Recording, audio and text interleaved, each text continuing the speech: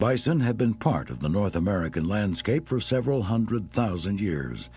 Scientists think the species originated in Asia and migrated into Alaska across a land bridge that appeared during the Ice Ages. Without bison, the Plains Indians could not have survived in this harsh climate, where bone-chilling winds and deep snows give way to scorching sun and drought.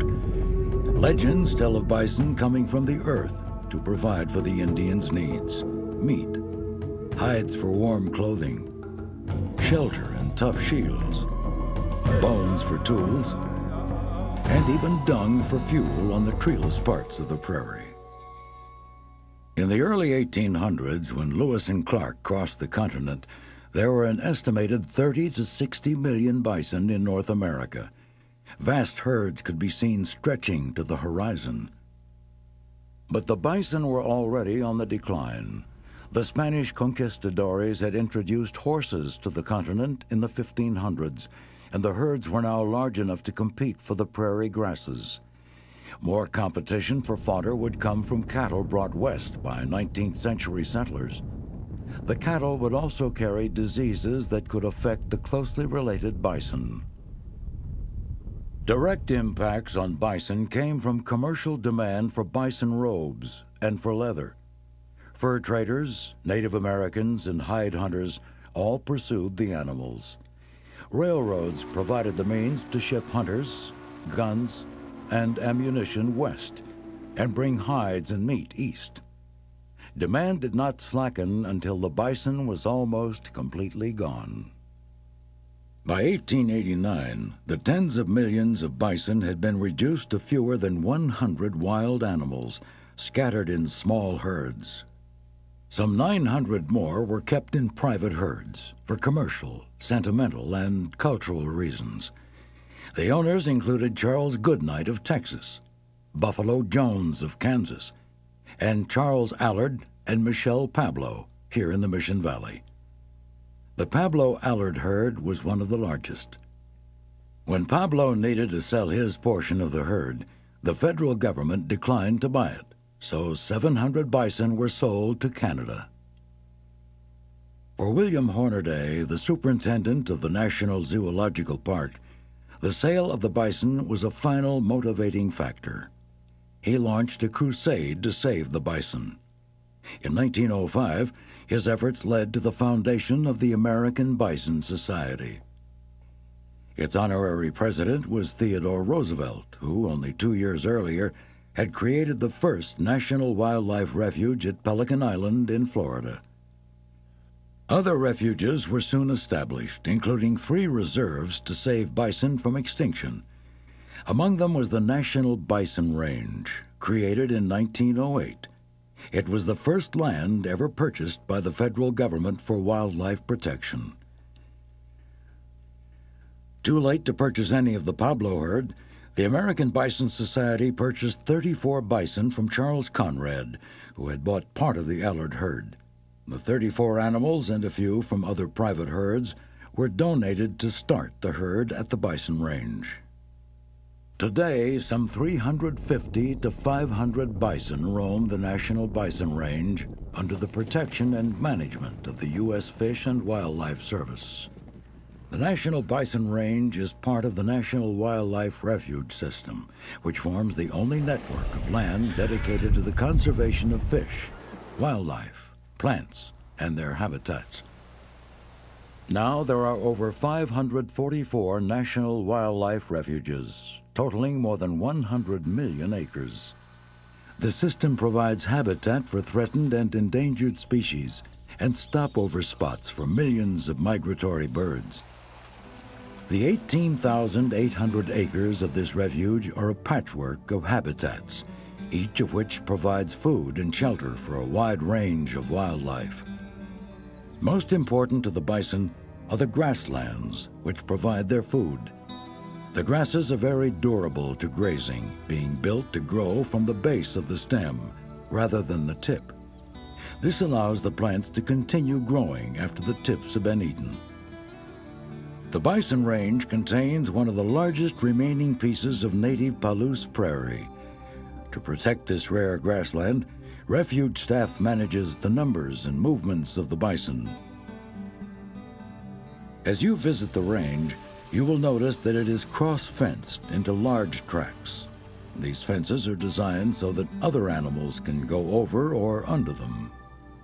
This allows us to protect the grasslands by moving the bison herd on a rotational grazing system.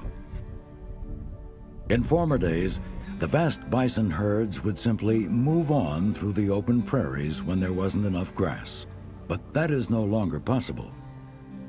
Overgrazing of the refuge is also prevented by restricting the size of the bison herd. Each year in the early fall, the Old West comes alive again as experienced wranglers on horseback round up the herd.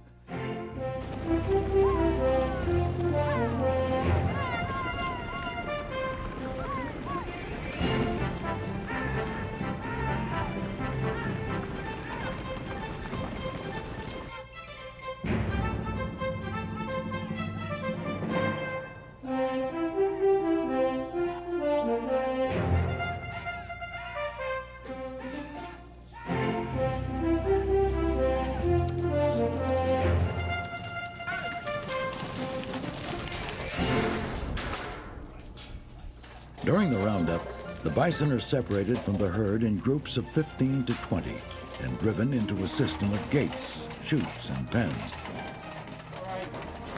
There, each animal's age, gender, weight, and general health are noted. All calves are branded so that their age can be determined in the future. The number used is the last digit of the birth year. Also, a microchip is implanted behind the left ear to identify each animal for genetic and testing needs. Animals designated for sale are checked by a veterinarian who will issue a health certificate for transport. Surplus animals have been donated to herds on public lands, to the Intertribal Bison Cooperative, and directly to Native American tribes, or for research purposes. The rest are sold by sealed bid, and many go to private ranchers, who now own over 250,000 bison. The surplus animals are picked up by their new owners within a few days. It takes a lot of grass to feed a full-grown bison. The male bison is massive, weighing on average from 1,500 to 1,800 pounds. A real heavyweight can reach over 2,000 pounds. Females weigh about half as much as the males. The hump on the bison's back is composed of large muscles which support its huge head, thick skull, and heavy horns. The power of these muscles is used in winter to move snow away from grass. The bison's fur forms a heavy insulating cape, which protects it from winter cold and, for the males, summer combat. From mid-July through August, the males vie for dominance. Usually the strongest mature males, who are 5 to 10 years old, win the right to mate with the females. Despite their size, bison are fast and agile, capable of running up to 30 miles an hour. Their speed, agility, and strength make bison very dangerous animals. Bison signal their moods with their tails. Straight up means watch out. Respect their space by staying in your vehicle when they are nearby, and never approach one on foot. Males can be very touchy during the breeding season, and females are protective of their calves, as they should be. Calves are born from mid-April through May. They weigh from 40 to 70 pounds at birth and wear a bright rust-colored coat for the first few months. This gradually sheds out to the dark brown coat of an adult. Numerous other species share the National Bison Range. Pronghorn rely on their keen vision and speed for survival and prefer the open space of the grasslands. They eat leafy plants found among the grasses, so do not compete with the bison for food. Smaller mammals, such as coyotes, Columbian ground squirrels, and badgers, also live on the prairie. Designated a bird refuge in 1921, the National Bison Range is home to over 200 species of birds. The birds are a vital part of the grassland ecosystem. Grassland bird populations are declining rapidly as people change their habitat. Some, such as the western meadowlark, are holding their own. But many of the grassland sparrows are disappearing. The Bison Range provides a breeding ground for some of these, including the clay-colored and grasshopper sparrows.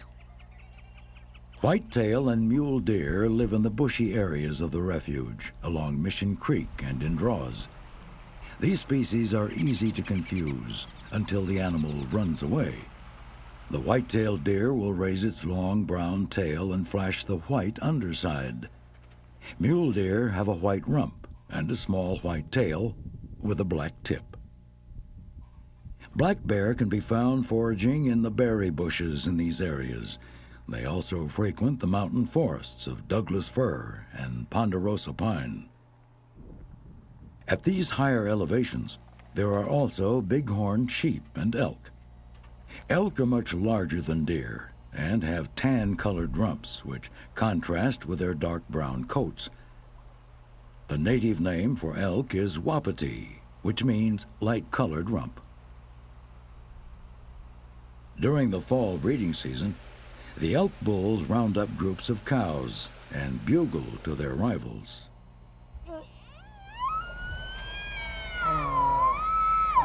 The National Bison Range was established for wildlife protection, but it is also a place for people to enjoy their public lands. Red Sleep Mountain Drive is a 19-mile one-way gravel road, which gains 2,000 feet in elevation. The drive takes about 1.5 hours, but it is worth going slowly to enjoy all the sights. 2 walking trails lead off this route. The Bitterroot Trail is only a half-mile round trip. A 1-mile round-trip walk along the old road from the geology display takes you to the high point of the refuge. The nature trail near the day-use area provides accessible trails and interpretive panels. Along the trail is a fishing bridge on Mission Creek. To ensure the protection of wildlife and their habitat, and for your own safety and enjoyment, please obey the necessary rules and regulations. Stay in your vehicle on the scenic drives. Animals are used to vehicles, so you may enjoy some close-up views. Walk only on the designated trails. Give wildlife plenty of room, and do not approach them. Leave plants and flowers in place for the animals and other visitors to enjoy.